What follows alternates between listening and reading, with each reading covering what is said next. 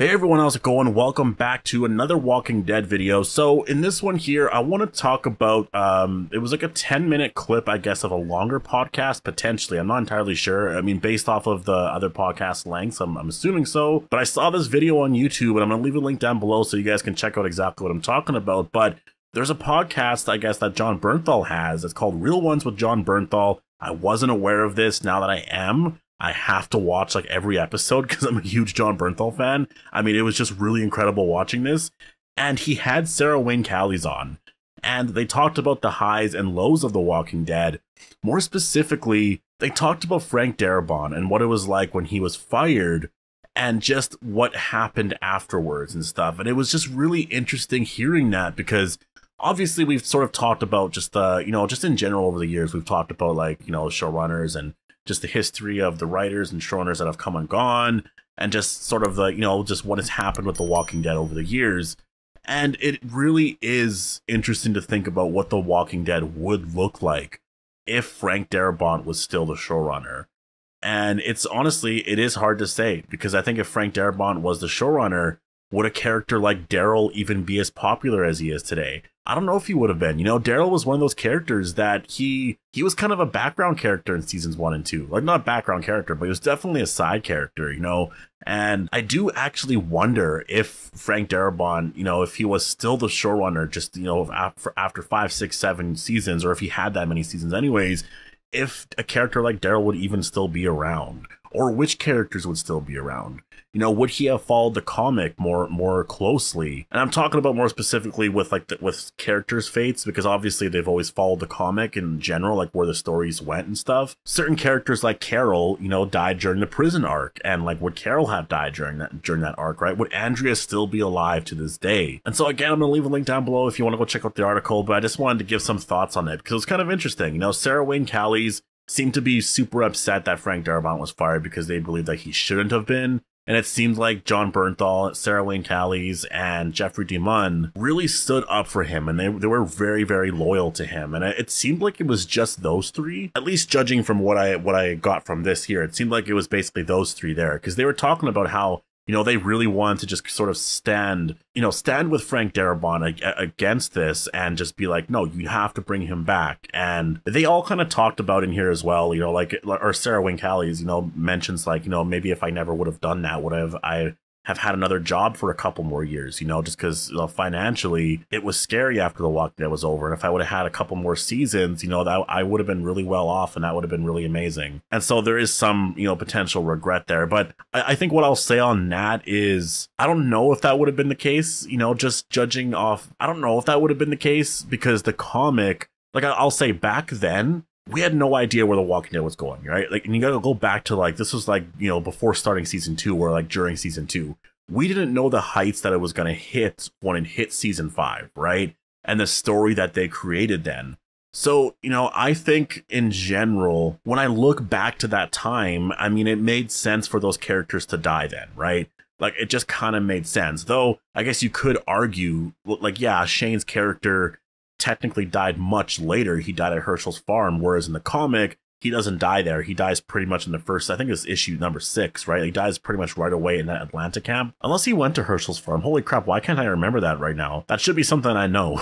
But yeah, anyways, their characters died, where their comic characters basically died for the most part, right? So I look at that and I'm like, yeah, I don't know. It's kind of like, maybe you could correlate it with like, you guys stood up for Frank Darabont, and so you guys were written off the show right away.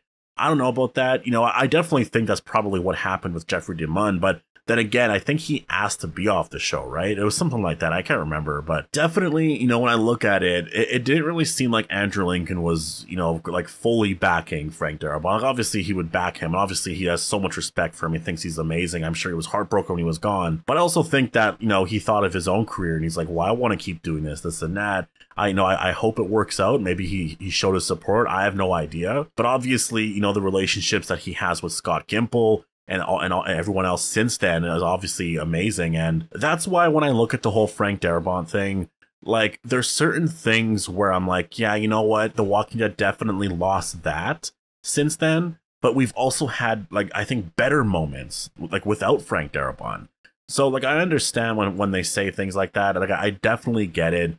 you know, Frank Darabont, and I believe that's exactly what they say. Frank Darabont, you know, he is the perfect writer for like humanity and what it really, you know, and you look back to the pilot episode of The Walking Dead, it really felt like, you know, like when they saw those zombies or the walkers, it really, you could see their emotions there, and just the way that, you know, the dialogue was so good. It was so great. There was definitely something there, you know, in terms of just what those characters, or not even just the characters, but just what the story expressed. You know, everyone loves that first season. Even the first like season or two, everyone loves those seasons because it's just something that there is that added element to it. But again, when you go to season 4 and 5, you go to the Terminus arc, you go to, you know, when you get to Red Machete Rick, and some of the scenes where Rick is saying like, you know, you're my brother, Daryl, you get to some of the tones there.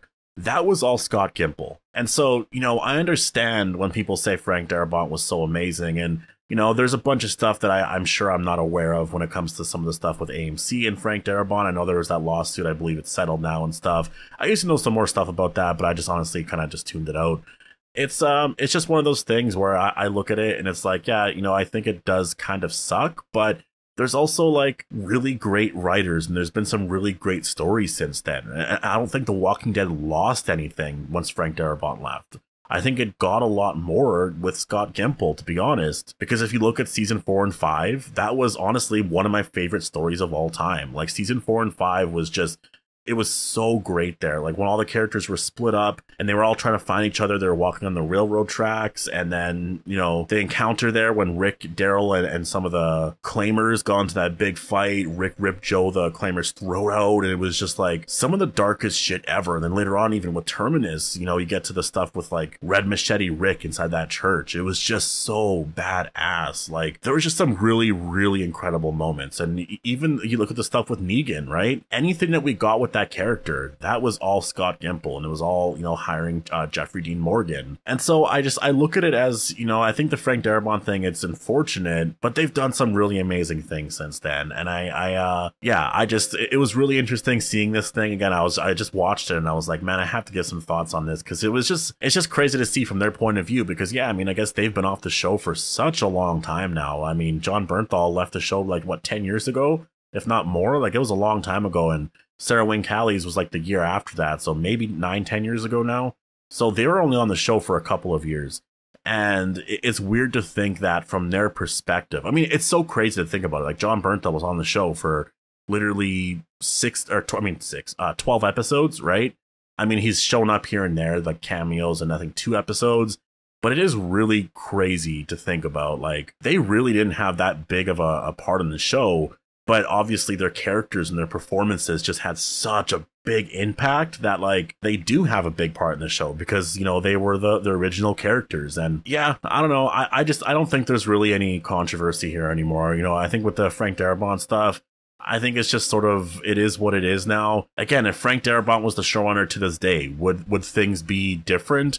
I think things would be different. Would The Walking Dead be better? I don't know about that. Honestly, I don't really know about that. Like people just really look at how good season 1 and 2 are, but I think they forget how good seasons 4 and 5 were. And not even that, also like season 6 as well. Season 6 was also really incredible. And then we got Angela Kang in season 9, and I know there's been some issues with season 10 and season 11. This and that, people like to bring some stuff up. There's those bonus episodes, whatever. But like season 9 was a very phenomenal season. You know, Rick's final episodes. You get the Whisperer Pike scene there at the end. We've gotten some really incredible stories, and that's why, weirdly, when I look back at it now, when I, you know, just like with hindsight, when I look back and I think, who's my favorite showrunner out of all of, like, everyone, I kind of have to go with Scott Gimple. Like, it's so weird to say, because I wasn't a fan of him in season 8 after he killed off Carl. I was so pissed off. But I look back at it all and I'm like, you know what? He really understands The Walking Dead so well. He understands Rick's character well, you know, specifically. And you go back to season 4 and 5 and just how good it was then. That was all him, you know, like it was Scott Gimple. He did such an incredible job. That's why he was the showrunner for so long, right? Then he kind of lost his way a little bit, I think, during season 7 and 8. But, you know, he still has that in him, obviously. He's written some really phenomenal episodes. He wrote Rick's final episode. I think he might have wrote it with Angela Kang, but he wrote that episode. So it's like, he can write amazing stories. That is there. It's just that some of the things, you know, with season 7 and 8 stretching out all out war, again, I think you're going to screw up sometimes. But I think if you look at his overall record, he's a really phenomenal showrunner. And I just think that, yeah, with Frank Darabont, it does suck what happened. But I think for fans, I think we can all be thankful for also, you know, what did happen with season 4 and 5 and what Gimple did. Anyways, I'm going to leave a link down below. It was really interesting because, I mean, obviously, like, I do understand just sort of where they're coming from with this. Like, it's maybe if they would have had more people sort of standing, you know, behind them, then maybe things could have changed. You know, maybe he would have been rehired or something like that. But there was obviously, like, I don't know, I don't want to have to get into all that again, but it's a really interesting watch. I really recommend going to check it out. Like, definitely go check it out. But yeah, I'm gonna leave it here. Post all your thoughts down below. Hope you all enjoyed the video, and I'll see you guys in the next one.